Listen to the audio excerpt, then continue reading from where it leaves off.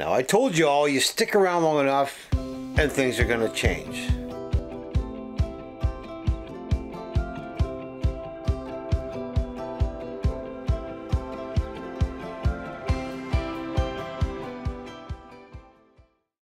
Y'all remember the wooden bench I built?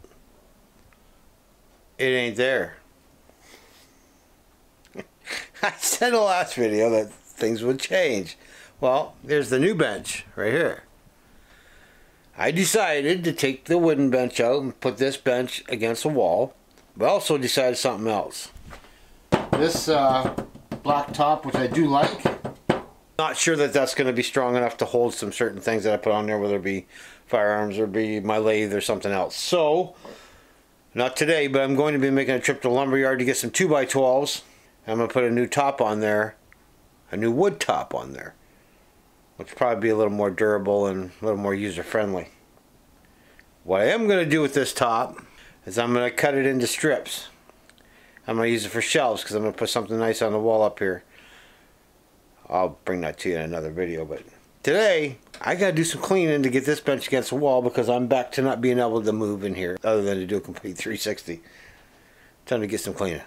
Alright, I got the bench moved around right now, and this is going to be one of the reasons that I want to change the top on this here. Alright, so in this position here, it leaves me quite a gap back here. Stuff can roll off the back, down the back of the bench, be nothing but a pain. Over here, not much I can do about this. But over here, there's another, probably a 2-inch gap here. Stuff's going to go off under here. Like I said, just pick up a couple of 2x6s. First I got to stop by the bank and get a loan for the 2x6s. The price of lumber, oh my god. Anyway, we got a couple of 2x6s, 2x12s. I'll be alright. Still, you need a loan for that too. Anyway, so I'm going to stop and get a couple of those and put a nice top on this. And like I said, I'm going to take the black and I'm going to cut that into strips and use it for shelves up on the wall up here. Told you, stick around, things will change. So yes, I got some major cleaning to do, but here's where we're at. Now I know it doesn't look like it now, but I'm trying to give myself more room, less clutter. Whew, we're going to tackle that wood mess over there. That's the old bench, took it apart and just kind of stacked it up over there to get it out of the way. But, I mean, I think it's coming. I got a little bit of, I got some stuff I'm giving away here. Tyler's going to take some stuff over to his shop. He needs some shelving, so I got rid of a shelf that was right over here. It's gone. So that freed up some space, again, to put my stations there for my sander and my grinder. It's always something. And it's cold. We're getting a snowstorm today. Well, supposed to be getting a snowstorm today. And I'm also supposed to be heading to London to see my pop who's in the hospital in London. So we're going to see how that goes. Anyway, I get cleaned up here a little bit. I'm going to mount my vise. We'll get that all set up and at least I got something to use.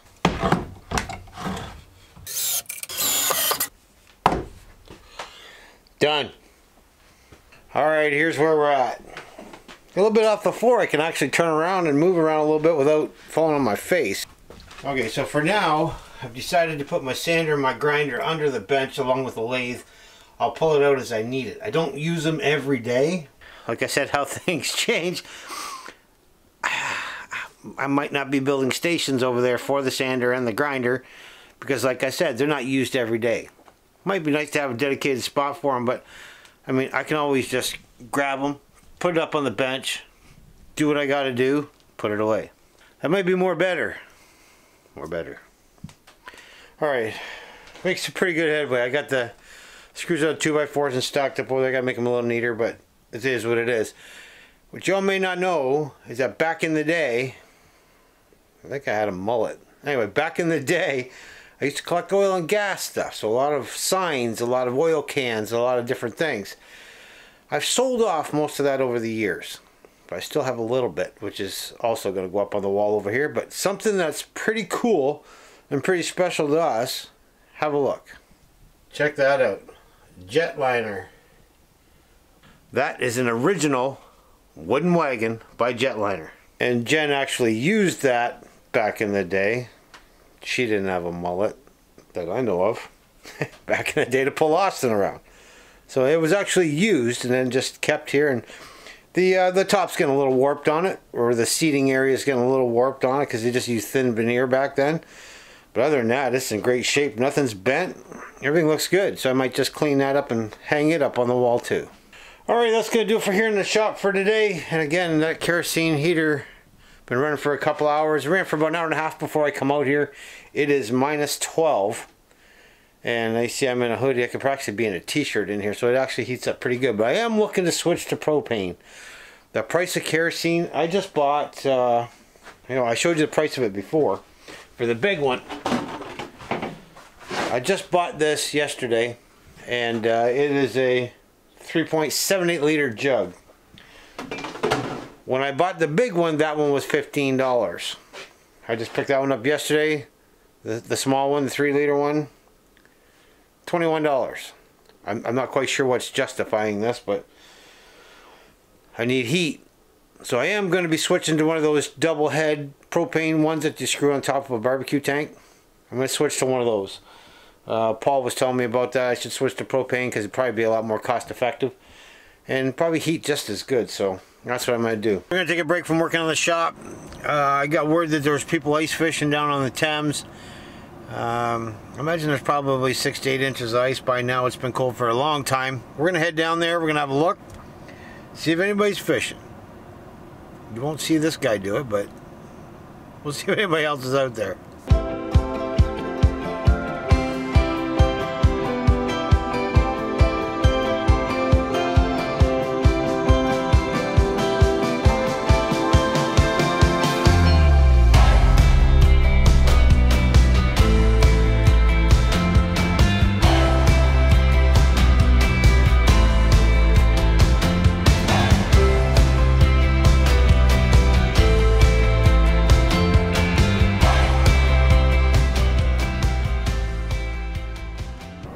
Alright, well here we are. We got one guy over here. Only one vehicle. That seems to be it. He seems to be the only guy down here. Now he's only about maybe 10-15 feet off the shore. Maybe because he doesn't know what the ice is out there. Nobody really knows unless you're out there. And like I said, you're not going to see this guy out there. But I heard the other day there was probably 15 to 20 people out here. Now I'm not sure if the walleye are in here yet or not, but that's what I assume they're fishing for. I'll go for a bit and see if this guy catches anything.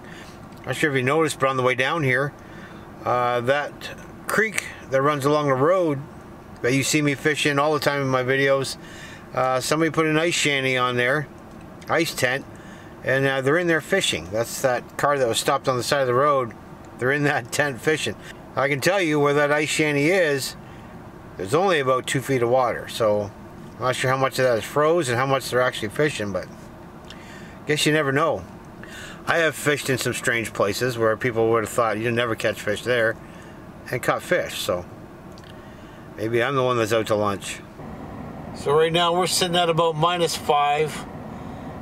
Getting some considerable snow. It might not look too bad, but there's more coming. Supposed to get about 10 centimeters of snow. Alright, so I've been here a few minutes. Another vehicle pulled in over here. This guy's gonna go fishing. Over on the other side, another couple cars pulled in over there. They must be gonna go out and brave the cold and the wind and the snow to catch fish. I really don't have a problem with ice fishing. I would like to ice fish. I'm more concerned about the ice breaking and or separating and me ending up somewhere I don't want to be, which is the only reason I don't go. Might give it a try though, but not today. There's not a lot of action down at the river, so I think we're gonna head home. Maybe finish working on the shop, get some food. Either way, I'm staying out of the cold. That's what happens when you get old, trust me. Alright, made it back home. Had an awesome plate of spaghetti. Homemade sauce. You cannot beat homemade sauce. Anyway, one guy fishing. A few more came down as you saw. Really surprised to see the fishing tent on the creek, nevertheless. Back in the shop, going to finish up a couple things here. What I do got is I've got a very huge decoy bag here. I am going to screw this hook in the wall up there and put the bag up there, get it up off the floor. The more things that are up off the floor, the bigger space I got. That's the final thing that I'm going to do today. Also, Did not make it to London. The snow was so bad we could not make it. The 401 was just covered right from Windsor to London, so we are heading down tomorrow morning to see Pop. Anyway, I gotta get this done because I'm freezing. I don't have the heat on, and I gotta get back in the house. Alright guys, so the idea is to mount this big bag of decoys up there on a hook. Let's get her done.